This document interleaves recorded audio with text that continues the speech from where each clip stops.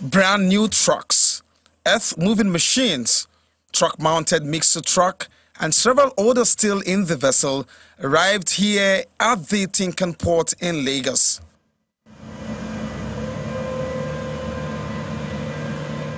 Mota Engil Nigeria Limited is behind this massive investment in construction equipment into Nigeria.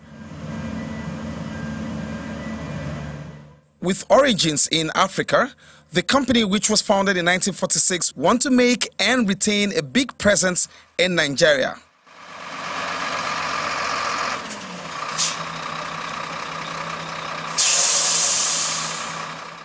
What a way to start for Mota Engil, the preferred bidder and winner of the Kano-Maradi rail project, just as these equipment will be making their way to a site for the 390-kilometer railway line construction. It's not only one of the biggest shipments that was made by Mota Engil, but also one of the biggest shipments into machineries to arrive in Nigeria. First and second, we have a lot of expertise, manpower that have extensive experience in civil engineering. We already did a railway in Malawi, and we did there around 100 kilometers of railway. We are not active only with railway, but with roads, with dams, with civil construction. So we basically tick all the areas of civil engineering.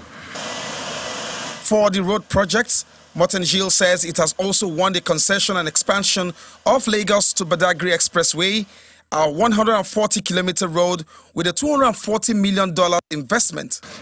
Besides that, we have a lot of other projects in the pipeline. We're also the runners-up for the fourth mainland bridge. Okay, so we are not the first, but the second, so we're there if need be. And I can see this country.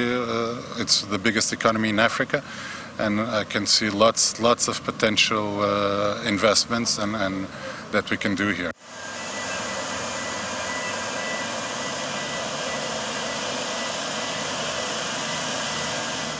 According to the company's officials, 80 tipper trucks, 90 earth-moving machines, wheel loaders, backhoe loaders, crawler excavators, motor graders, pneumatic rollers, mobile cranes, and many more are some of the equipment already brought in for works in Nigeria, with several more to come.